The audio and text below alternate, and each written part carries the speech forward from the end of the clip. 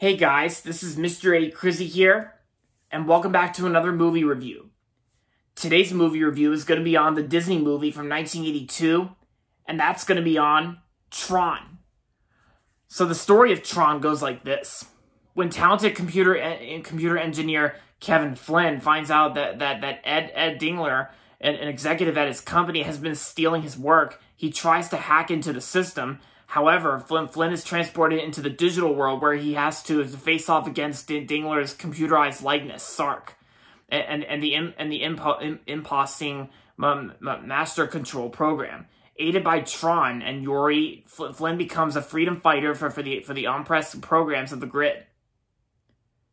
And there you go. So I first heard about this movie a long time ago when I was watching this documentary film called The Pixar Story, and I've heard of this movie for several years, and I along with Tron Legacy, and so all the way up until recently, after watching the last episode of Moon Knight, on Disney Plus, I watched the movie Tron on Disney Plus, and I gotta say, this movie, the first Tron, was actually a really cool movie. It was actually super cool, and I gotta say that the shots and the filming and the principal photography, and the cinematography, it's nice looking for the 80s, and I do like how the opening scene basically takes place at an arcade where it's like where the players are like playing an arcade game called Tron along with all the other arcade machines. Like it's a super cool looking film when you think about it, and plus when we get to like the life cycle scene, the life cycle scene in Tron was actually made in computer animation, because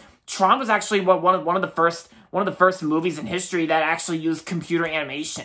Because like I said, when we get to like the life cycle battle scene, like the life cycles were actually computer animated, and this was actually like one of the earliest movies that used computer animation, and this was like way before Toy Story came out. Like and that's the part where I first heard about this movie when I was watching the Pixar Story, like how John Lasseter was working at Disney as an animator, and his friends of his were working on the movie Tron. Yeah, because I bet the computer animators who worked on the life cycle battle scenes, like the life cycle scenes, and the way they use computers to create animation for some of the scenes in Tron, it's actually pretty cool for its time in the 80s. Like while Pixar was working on the short films, like while Pixar was working on the short films, like Luxor Jr. and Red's Dream and Tin Toy.